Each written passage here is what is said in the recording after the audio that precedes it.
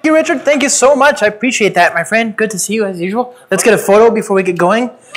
Most important bit, the most important thing that I manage to do when I'm at a conference is to capture the fact that I was there, because otherwise, what's the point? So you stand over there, and then the rest of you, when we say open source, you all smile and say open source as well, okay? Ready, steady, open source.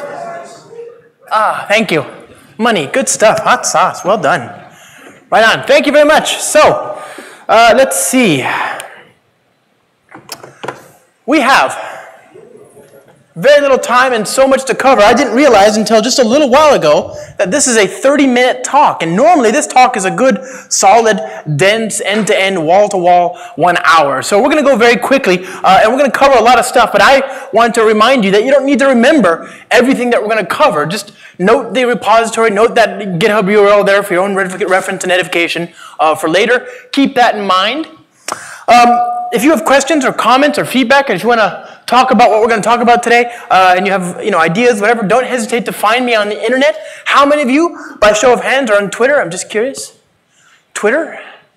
Twitter? The rest of you, get on Twitter. It's a great place to be. It's the new IRC. If you're a developer using open source, then you owe it to yourself to engage with the developers that drive the source that powers your business. And we're all there on Twitter, happy to answer questions. What about email? Email. Email. Anybody? Email. Email. No. Okay, so that's what we had before Slack, right? So find us there if you want. Find me there. I'm happy to engage. A little bit about me. My name is Josh Long. I'm a Spring developer advocate on the Spring team. I'm an open source contributor and engineer. I have been for now going on almost 8 years, the #1 top-ranked, most prolific, most visible, most widely acclaimed contributor of bugs. Of bugs. But still #1. #1. Right? #1 contributor for all team members, for all the different projects on which I work. More bugs per commit than any other contributor. So that's that, right? There's that at least. And I do my best to engage with the community. I speak to audiences, to conferences, to companies and businesses and organizations. And we talk about how to build better systems in terms of, usually these days, Spring and the Cloud Foundry ecosystem. And as part of that, I write books and do training videos and so on. So I just finished my the second installment of Building Microservices with Spring Boot live lessons with my friend, the one, the only, the amazing, the inimitable Phil Webb. And I just finished writing a book called Cloud Native Java. And that book, for those of you who are wondering, about that book, and in particular, for those of you who are wondering about the cover to that book, that bird. Now, anybody who knows anything knows that the animal on the O'Reilly books is the most important part. So that book, that bird, is a blue-eared kingfisher. It's a bird that is indigenous, or as we say in English, native to the Indonesian Java Islands. And birds fly, often through the clouds. So it's a bird that is native to Java that flies through the clouds. It's a cloud native Java bird. Thank you. Yes. Thank you. A blue-eared kingfisher, the cloud native Java bird. Very good. And so I work at Pivotal, and this is some amazing artwork by my team member and friend, Ashley McNamara, who she has art in her heart, and that's awesome. So these Pivotal logos are sort of as if the Simpsons team drew it or something. It's great. So I work at Pivotal, and we have a lot of great open source software at Pivotal, and we care very much about the open source at Pivotal. But let's be very clear. What motivates us, what drives us, the thing that causes me in particular to spring out of bed, is that we care about delivering software and value to production faster and safer whenever possible. And we see that a lot of organizations struggle with this. They want to go faster, but they struggle because they have these large existing monolithic applications. These applications written in yesteryear, in a time before the era of cloud computing and the economics of cloud computing were so manifest and so apparent. So they try and take these large applications and decompose them into smaller batches that allow smaller teams to deliver value faster without having so much sort of urban sprawl, without having to worry about the impact of changes to the code base, propagating out to large amounts of code. Smaller batches of work that small teams can focus on. They can develop them, test them, deploy them, and manage them in production. A small batch of work makes it easier for organizations to go faster. We call these small batches of work microservice. Microservices give you the ability to describe small amounts of functionality and make them easy for small teams to work and operationalize and test and so on. They give you the ability to go faster, but when you move to this architecture, when you move to microservices, you run headlong into two big problems, two big pains. I call them the hemorrhoids of cloud computing. Do you know what a hemorrhoid is, friends? It's a real pain in the cloud. The first hemorrhoid is how quickly, from 0 to 60, can you stand up a production-worthy service and all that that implies? How quickly can you address heartbeat detection, SSL, security, observability, management, infrastructure like your environment, your operating system, your RAM, CPU, servers themselves? How quickly can you do all of that for every single new service? Remember, when you move to this approach, you're going to stand up a lot of new services, so that becomes a prohibitive cost unless you can automate it down to 0 or codify it. That's the first problem. And for this, of course, today, we often talk about Spring Boot as a way to address these concerns in the application tier, and then Cloud Foundry is a way to sort of address these concerns in the infrastructure and operations tier. And they work sort of side by side. They serve each other, one helping the other. The second hemorrhoid is, once you've done this, once you've built a system with lots of small, singly focused, reusable, independently deployable microservices, you've got things that are talking to each other in a distributed system, possibly over network partitions. You've introduced the complexity of building a distributed system. And in so doing, you've invited much more pain into your life. And if you're not prepared to deal with that complexity, then you're going to fail. So we need to get past all of these pains before we can embrace this architecture. We know that most organizations, not yours, but most organizations, and again, I stress, I know it's not yours. Most organizations have the dreaded wiki page, a wiki page with all the things that you need to do, or the 500 easy steps to production. That's not your organization, right? You're continuously delivering value with the best of them, I'm sure. But if you aren't, then you need to get past that wiki page. You need to reduce the cost of standing up a new service and seeing it result in production to almost nothing. It should be immediate so that you can focus on the business differentiating functionality. So we're going to talk about Spring Boot and Cloud Foundry as the first, to address the first problem, and then we're going to talk about Spring Cloud to address the complexity in the second one. Now, let's build a new application, okay? I'm going to build a new application here at start.spring.io. This is my second favorite place on the internet. Anybody who knows me knows that my first favorite place on the internet is production. I love production. You should love production. Bring your kids. Bring your family. It's the happiest place on earth. It's better than Disneyland.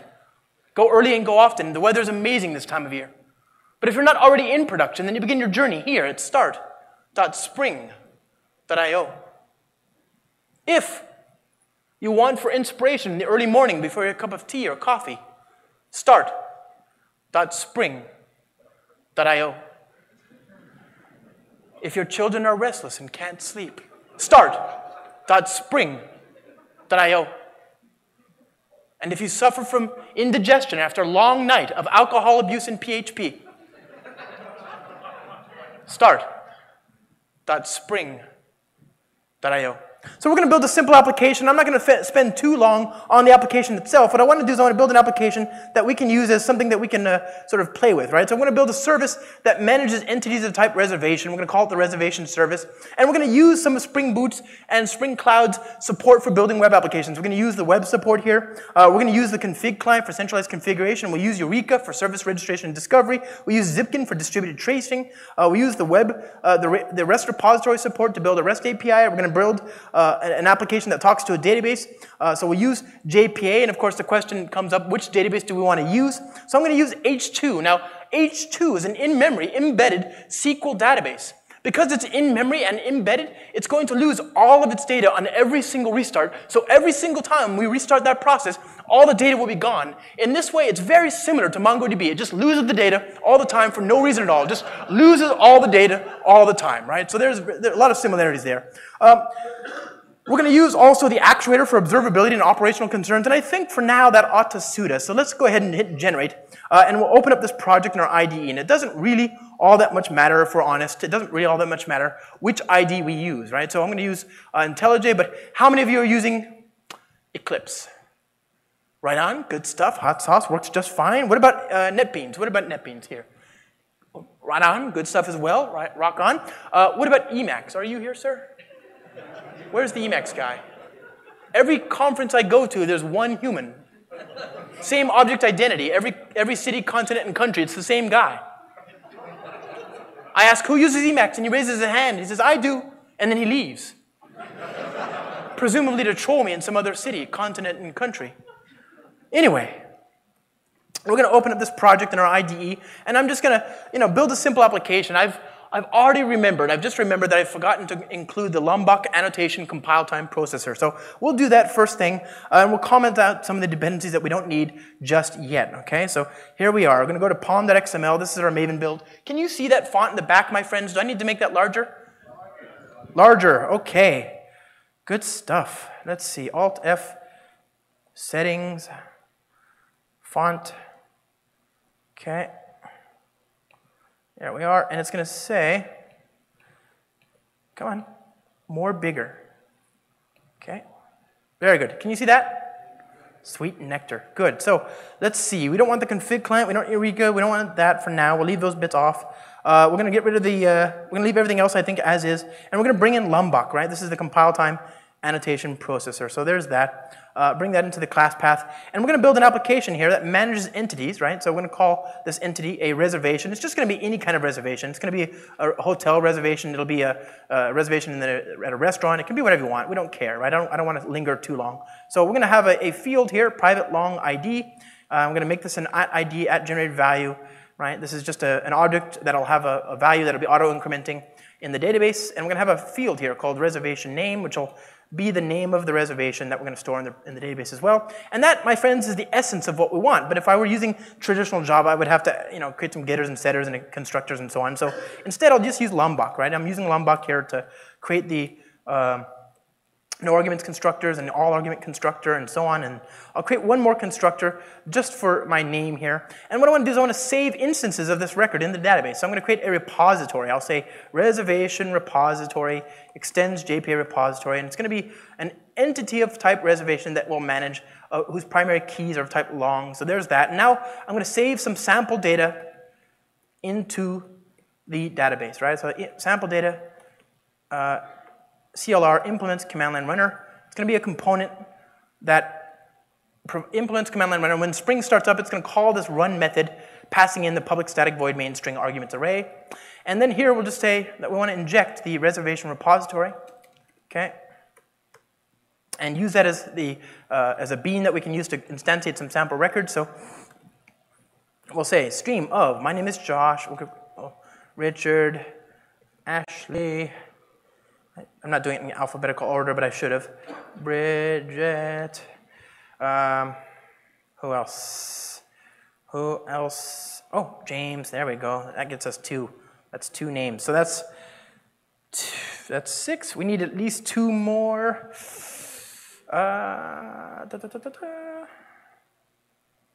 Abby. There we go. I'm trying to think of names. Names are hard, my friends. Who wants to be my last victim? Miss, what's your name? How do you spell that? Very good, thank you. That's a nice symmetrical even number, 8 records. And we're going to say that for every name we have in the category there, we're going to write it out to the database. So there we are. And we're going to say reservation repository. We're just going to confirm everything's worked as we expect. We're going to say for each system out.println. And we'll print out the data as we see it. So there we go. There's our records. We're going to run the program and confirm that everything is working as we expect it to. Now, I'm going to have an application, but I want to build a REST API. So I could do this the hard way and build a REST controller. But instead, what I want to do is I want to take this repository and just annotate it as a REST API. I'll say repository REST resource, and then restart the application.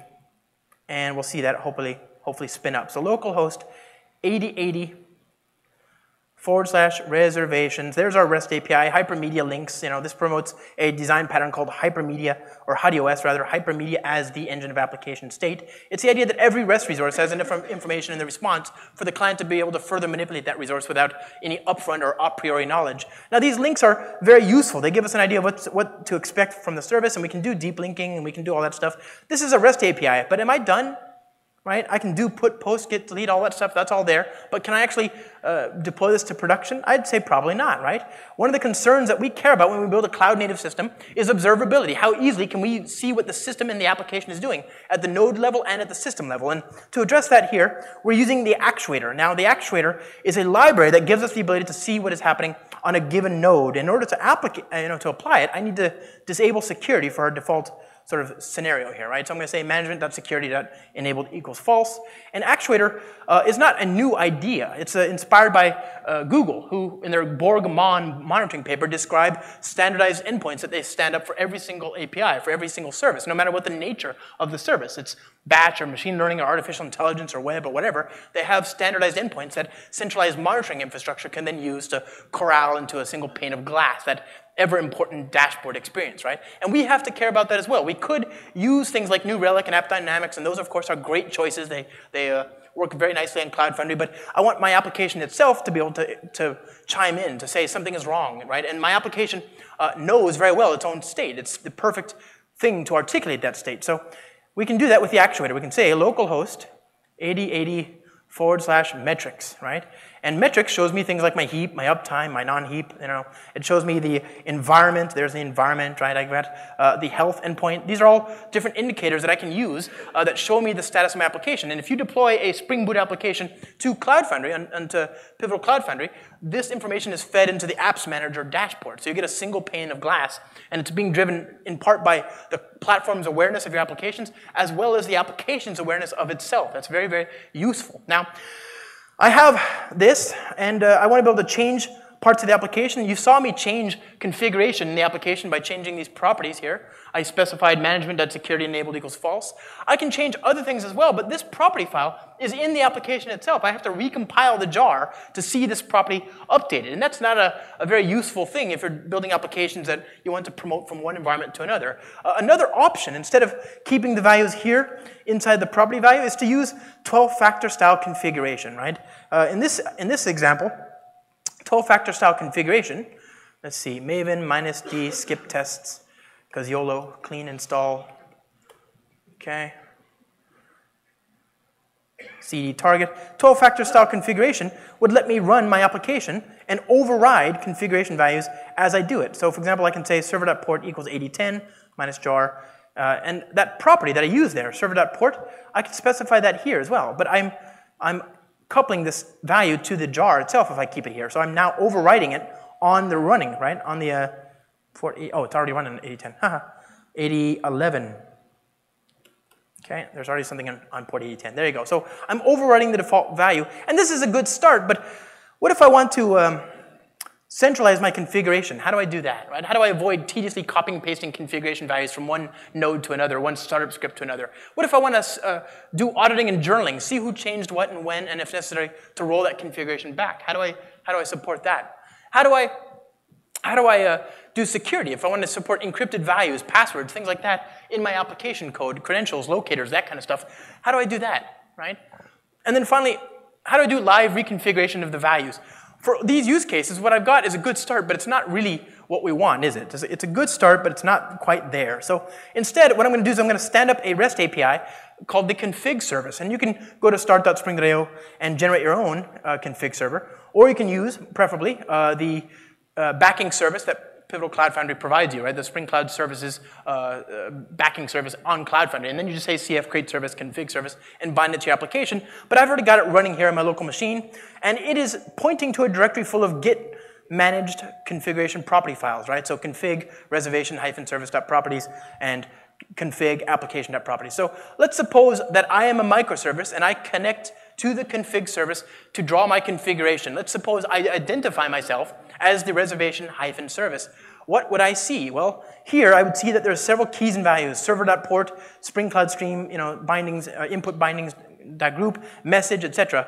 If I change my microservice, the microservice we just built, and change it to point to this property file, it should have access to this value, this server.port, and to this message, right? So let's take advantage of that here. Let's make sure that in our build we have the Spring Cloud Starter Config client. We're going to need that, right?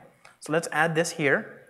And for posterity, we'll bring in this last dependency as well. So, okay, Paste, good. Now, in order for this configuration to work, it's going to need a few things. I'm going to need to tell it its name. I'm going to need to give my microservice a name, reservation-service, and then I'm going to tell it where to find the config server, HTTP localhost 8888. Now, of course, this is the default value.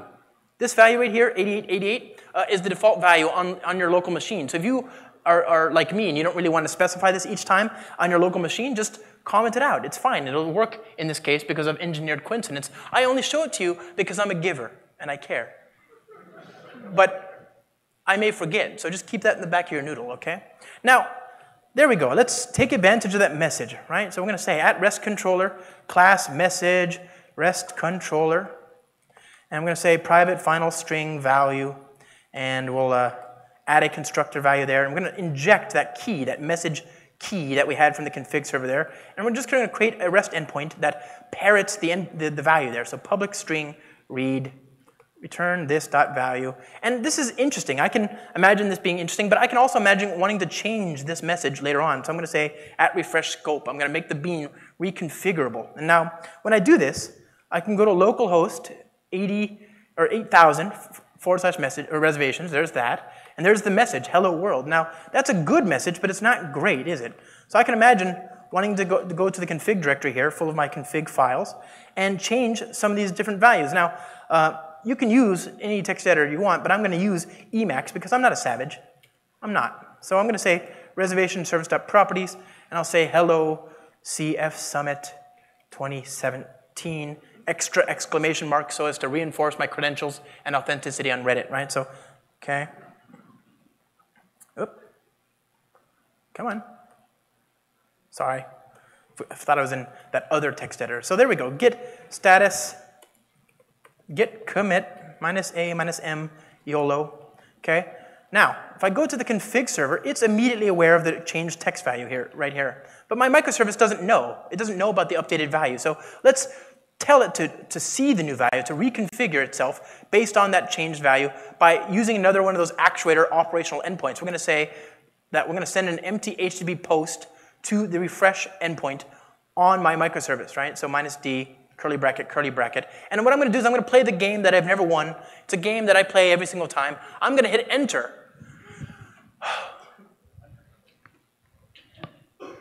Oh, I'm going to hit enter. And then as fast as my little fingers will let me, I'm going to hit Alt-Tab and then Control-R, okay? So 1, 2, 3, yeah. Ah, son of a gun, it's faster. It got there before I did. And I try. I've been at this for years. I've never won.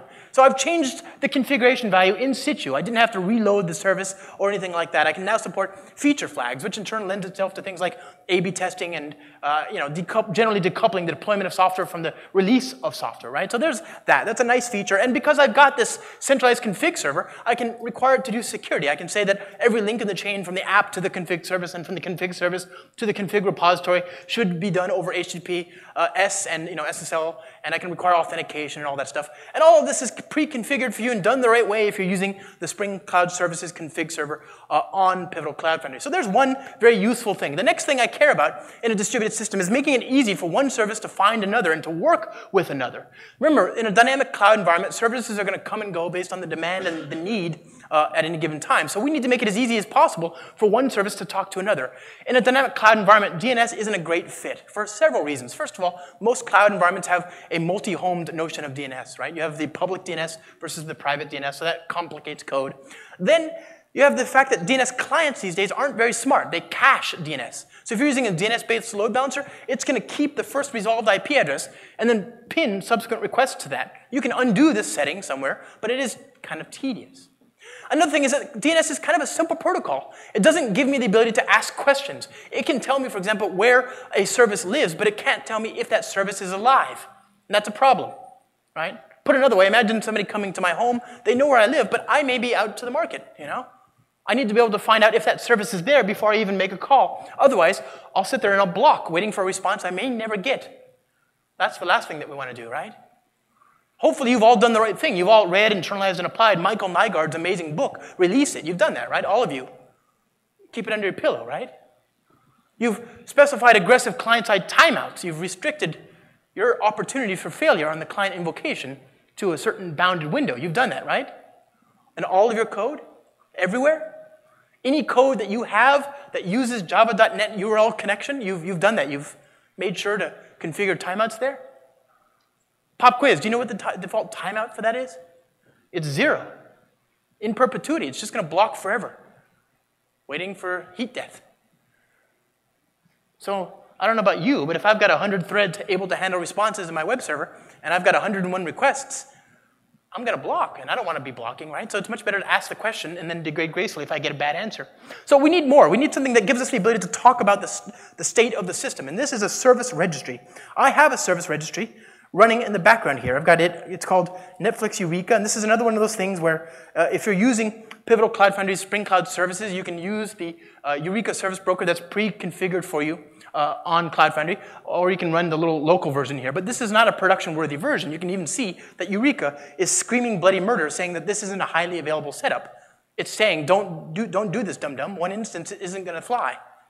Right? This is one of those things that I need, but I don't want to manage myself. So I have Eureka. I could use anything, right? Spring Cloud doesn't really care. I can talk to all sorts of other different service registries through the Discovery Client abstraction.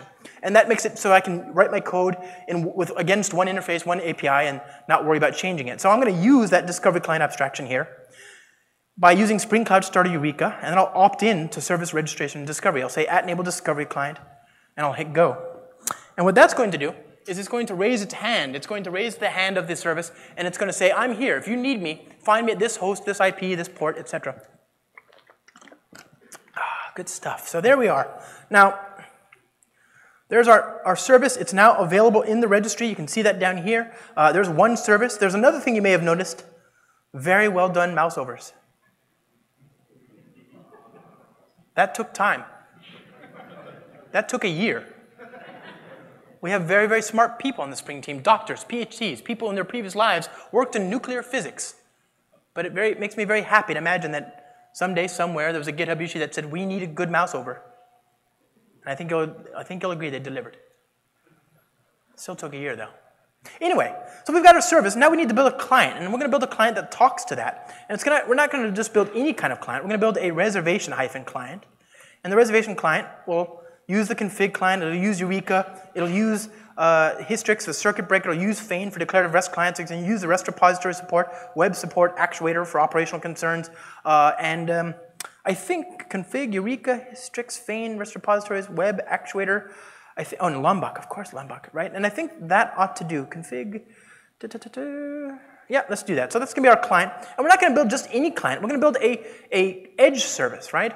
When we talk about building services, these days, there's all sorts of different clients that will talk to our services, all sorts of different clients that have different security requirements, different form factors, different bandwidth capabilities, different everything. And so we need to accommodate these different clients.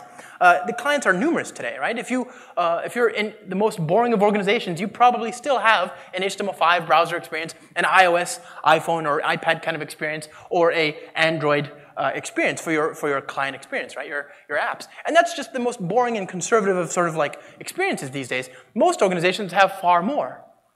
If you go to Singapore, the roads, the very roads themselves have IP addresses. They connect to a cloud, and they use that information for data shaping, traffic shaping, right? Not network traffic shaping, I mean actual traffic shaping. All right. So they use the roads themselves. That feeds to somebody's service. Same thing for organs. There are people with prosthetic organs in their body that have IP addresses. These things are clients to somebody else's service. So we need to handle all these kinds of concerns. Rather than retrofitting every single microservice, we can externalize those concerns into a separate client. So I'm going to create a reservation client. We'll call it the Spring application. We'll say Spring application name equals reservation hyphen client. And what we're going to do is we're going to build an application that talks to our downstream REST service, right?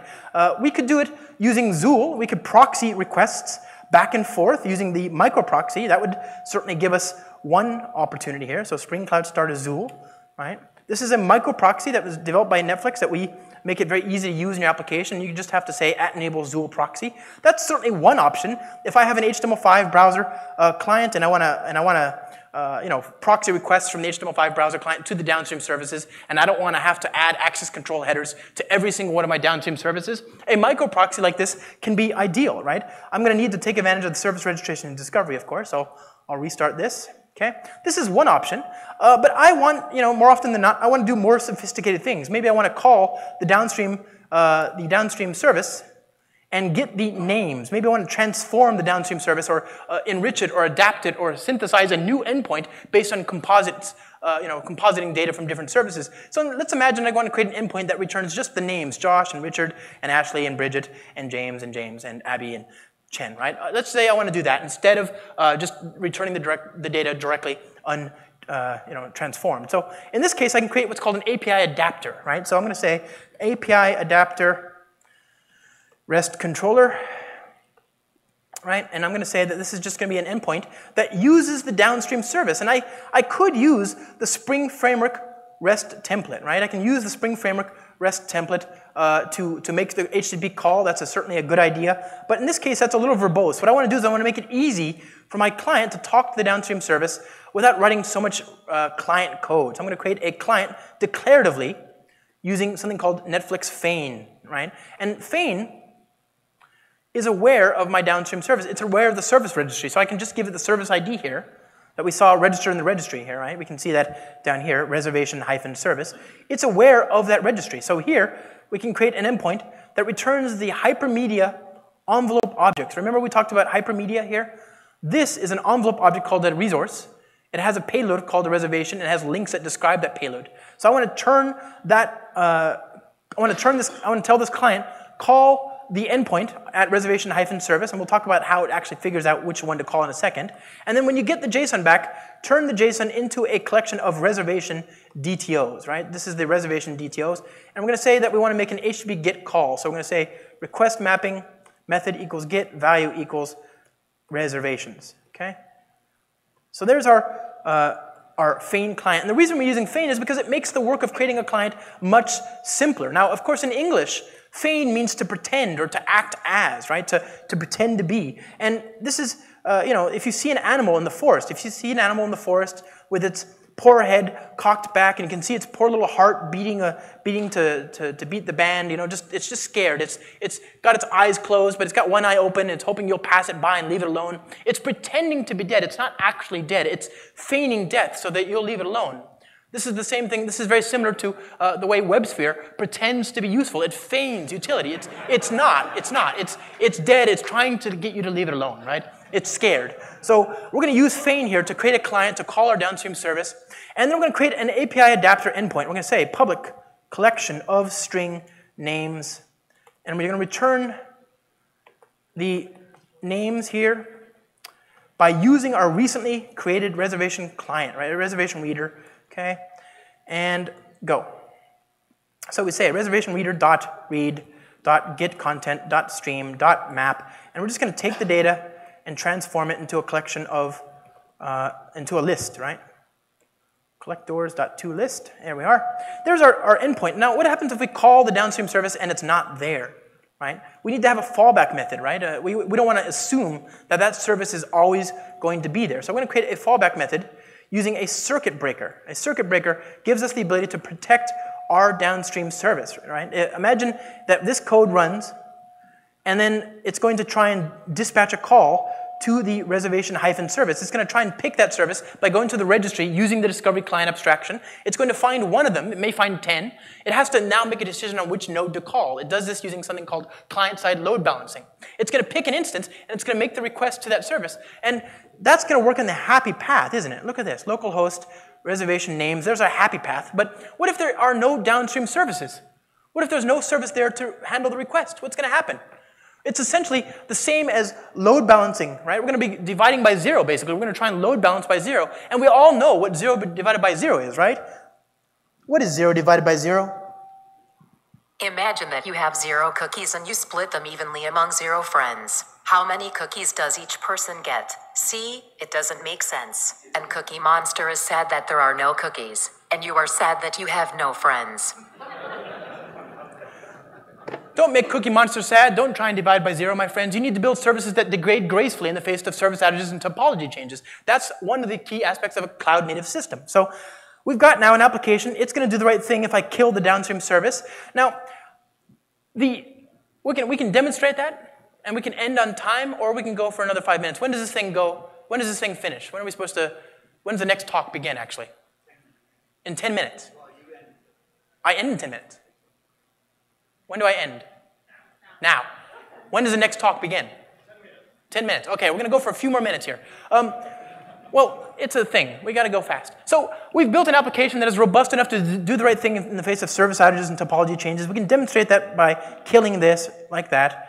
And if we make a call, it just gives us the empty array list, right? So that's protecting our downstream service if something should go wrong. The last thing that we want to do if our downstream service isn't responding is to start hammering it with requests that it can't handle, right? So that circuit breaker protects it. It gives us time to restart the service. If you're using Cloud Foundry, it'll start the service all day and all night. If it falls down, it'll pick it back up again. You can sleep easily knowing that the platform is wearing the proverbial pager. But it's our job to build systems that do the right thing in the case of service outages and topology changes. Now, I've got an application here, and that circuit breaker represents a connection from my client to the downstream service. And I can use that status that it is keeping and monitor the downstream service. As an optimist, I know that all people will fail me all the time and I cannot trust anybody. That's the optimistic perspective. As an optimist, I know that. The pessimist says that there's nothing I can do about that. I say there's absolutely something I can do about that. That circuit breaker is smart. It doesn't just degrade into a fallback method. It actually keeps state. It says, oh, these invocations are failing. I'm going to open the circuit breaker. The state is open. Requests aren't being passed through. And I can monitor the state of that circuit breaker as a proxy for monitoring that downstream service. So if I go to 8010, Hystrix.html, this is the Hystrix dashboard, another thing that you can pre-configure and reuse on Pivotal Cloud Foundry, the Spring Cloud services. I can go to the circuit breaker here, the node that has the circuit breaker, and I can take that stream and I can paste it into this dashboard, right, like so. Now, this circuit breaker stream goes on forever and ever and ever, right? It has no end. It is infinite. Well, there we go. It is infinite. Come on, browser. Do the right thing. It goes on forever and ever and ever. No matter what you do, it'll just go on it goes on forever and ever. It has no end. It is infinite. It is endless, like the skies, like the oceans, like the stars and the bugs in your code. Just infinite, right? So whatever you do, do not, and I cannot underscore this enough, do not curl that endpoint. What we're going to do is we're going to paste that endpoint into this dashboard. And there we are. We're going to make requests on the left, localhost reservation names. As we make requests on the left, you can see the moving average trending ever upwards, 14, 21, 28, etc. It's giving us an idea of what's happening as data flows through that circuit breaker. It gives us not just node-by-node visibility, but gives us an idea of the systemic behavior of our system itself, right? Distributed tracing and correlated logging also support this, and these are things that are built into the platform as well. If you're using Apps Manager and Spring Cloud, then these things just work. You can go to the PCF metrics and see this detail, right? So, we've talked about building a cloud-native system. A cloud-native system is 4 different things. It's agile, it's easy to evolve over time, it's robust in the face of service outages and topology changes. It is observable both at the individual node level and at the system level. And finally, it is elastic. It takes advantage of the elasticity of a cloud platform, something like, of course, Cloud Foundry. I want to thank you very much for your time today. I wish we had more time. I wish we had more time to talk about other things. Did you like what we saw here today? A little bit? I appreciate that. I appreciate that. I hope you liked it. I certainly liked it. I'm wearing a Spring t-shirt and Spring underwear. Of course, I liked it. But you don't have to take my word for it. Instead, look at the other companies that are using these technologies. There's a small company just down the street from here called Netflix that uses Spring Boot and Spring Cloud at production scale earnestly, right? They're using it in production at scale. There's another company in the east, in the far east, far east called China, called Alibaba. They're in China. They're a small company that I believe one day is going to be amazing. Right now they have the largest e-commerce catalog on the planet. It's more than 1 billion items. They're using Spring Boot and Spring Cloud at production scale. There's another company in China called Baidu. They're a search engine, the 3rd largest search engine on the planet. They are using Cloud Foundry, Spring Boot and Spring Cloud at production scale as well. There's another company even further in the Far East in Japan called Rakuten.com. They're an e-commerce engine. They're using Cloud Foundry and Spring Boot and Spring Cloud at production scale. And Yahoo Japan is using Cloud Foundry and they're starting to use Spring Boot as well. So these are organizations that have the money, the mindset, the motivation, and the need to solve these problems, and they still choose to build on the Pivotal stack. Because for them, no matter what else they have on their plate, what matters most to them is getting to production. And that is all that we need to worry about. Thank you so much, my friends. Thank you so much. Have a great day.